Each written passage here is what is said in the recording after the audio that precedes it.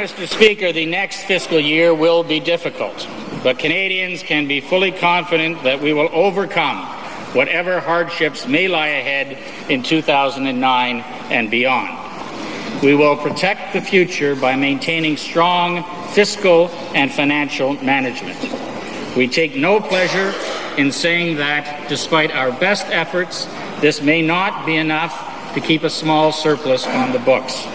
But in situations like this, it would be misguided to simply engineer a surplus just to be able to say we have one. Mr. Speaker, today's statement lays out a plan that keeps our budget balanced for now. However, in the weeks ahead, we will determine the extent to which we will inject additional stimulus to our economy, joining the efforts of our international partners. Any additional actions to support the economy will have an impact on the bottom line numbers in our next budget. These actions, or a further deterioration in global economic conditions, could result in a deficit. We do not take the potential of a deficit lightly. We cannot ask Canadians to tighten their belts during tougher times without looking in the mirror. Canadians have a right to look to government as an example. We have a responsibility to show restraint and respect for their money. Canadians' tax dollars are precious. They must not be spent frivolously or without regard to where they came from. Canadians pay taxes so governments can provide essential services. They trust the people they elect to serve society with that money, not serve themselves.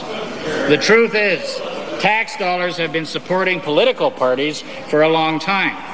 For example, we take advantage of reimbursements on our election spending. Canadians also receive a tax credit on their donations to political parties. This is a generous allotment of tax dollars to politicians. It ought to be sufficient for all of us, but we ask for much more in the form of a $1.75 subsidy for every vote we receive in an election. Canadians pay their own bills, and for some Canadians that is getting harder to do. Political parties should pay their own bills too, and not with excessive tax dollars. Even during the best of economic times, parties should count primarily on the financial support of their own members and their own donors. Today, our government is eliminating the $1.75 per vote taxpayer subsidy for politicians and their parties effective April 1st, 2009. There will be no free ride for political parties. There never was. The freight was being paid by the taxpayers. This is the last stop on the route. There will be no free ride for anyone else in government either. And perhaps the most controversial proposal in the fiscal update today is the one Jim Flaherty was referring to cut taxpayer subsidies to political parties. Since 2004, any party that receives at least 2% of the popular support across the country receives public money for each vote they obtain in a federal election. Based on the results of last month's election, the Conservatives would lose $10 million in public funding, but that's only 37% of their revenues, since the party gets most of its funding from donations. The Liberals would lose $7.7 million, but that represents 63% of their revenues. This proposal from the Finance Minister, more than any other, has the opposition parties threatening to bring down the government.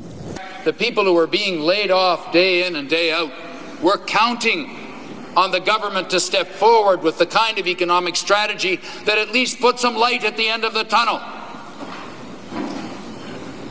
And they were counting on a government that might understand what they're facing when they go home with a pink slip. And they were counting on this government to step forward, like other governments around the world have done, and say we're going to stand behind our businesses, we're going to stand behind our workers, we're going to stand behind our communities, we're going to support Canadians instead of just looking after ourselves. And they turned it right around. They turned it right around, Mr. Speaker, and that's not acceptable. What we see is a smokescreen. We've seen it before. I had hoped that it would be different. I met with the Prime Minister. I met with all the leaders here and said, can't we find ways to work together?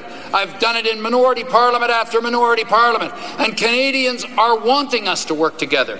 Did we hear the slightest indication from this Prime Minister and his representatives on his front bench that they were prepared to work together? Not in the slightest. Instead, it was abuse and insults and putting down people who serve in elected office. Well, I'm sick and tired of it, Mr. Speaker, and I think Canadians are too. Hear, hear, hear, hear. Hear, hear.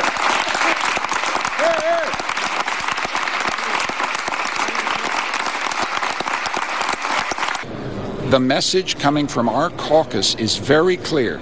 We cannot support these measures, and the government has to think again.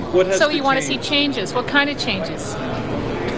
We need to discuss. The government wants parliamentarians to be responsible about responding to this crisis, to make sacrifices. We're prepared to consider all kinds of sacrifices. We understand the seriousness of the crisis. But the measures that they've introduced don't address the nature of the crisis. There's no stimulus package. There's nothing in the auto sector. There's nothing on forestry. I could go on. They've got to come back and give us something that addresses the crisis seriously and unites parliamentarians instead of dividing them. The last time that we played this game of chicken, 4 or 5 times, how many times? It would always end with the Liberals standing up, a handful of Liberals voting symbolically against something. Can you assure us that this game won't end the same way? I can't assure you of anything. I'll just tell you what I know about the mood of my party. We are tired of sitting down. Is that clear? Thank you. I just think it's extraordinarily mean-spirited, and it shows, I think, a complete lack of understanding of what public financing of political parties is all about. Every modern democracy has an element of public support for political parties. And the idea that this would now be destroyed by the action of one government attempting to take advantage of an economic crisis to somehow turn it to their own partisan advantage is disgraceful. And for that alone, this government just needs a wake-up call. They've got to give their heads a shake. This is not the way to respond to an economic crisis by saying the first thing we're going to do is punish the political parties in the country. That's a ludicrous proposition. People are resentful of the fact that they're choosing to turn an economic crisis to their own political advantage, which I think just shows how you literally cannot take the mean-spirited partisanship out of the heart of this government. No matter how civil they try to be, you just can't, it just won't go away. And I think Canadians will look at this and just with a sense of absolute astonishment that they would choose the moment of an economic crisis to try to turn that into a partisan advantage for themselves is just preposterous. To turn... Wake up, Canadians. This is a government that wants to put its own partisan advantage ahead of your job, ahead of your home, ahead of your savings, ahead of your pensions. This is a government that is prepared to put all those things at risk in order to perpetuate their own personal political advantage, their own partisan advantage. And I think it's disgraceful that we have a government that does that. The Conservatives have increased program spending by $40 billion, 24% increase since they got there. The so-called perk for the political class, this sum that's being given by vote, represents 1/20th of 1% of the increase in program spending since the Conservatives got there.